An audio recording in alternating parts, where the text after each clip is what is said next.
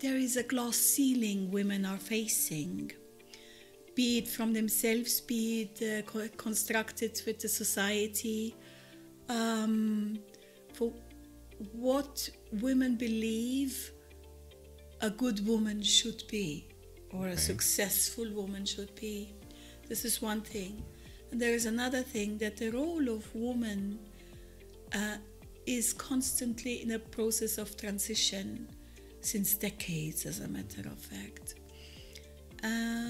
So there is a lot of work to do. Mm-hmm. And it's very interesting work to do, because I feel there is so much women can contribute to society. You mentioned the glass ceiling.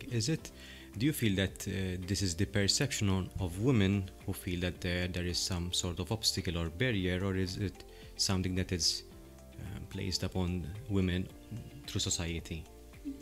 It's an interesting question.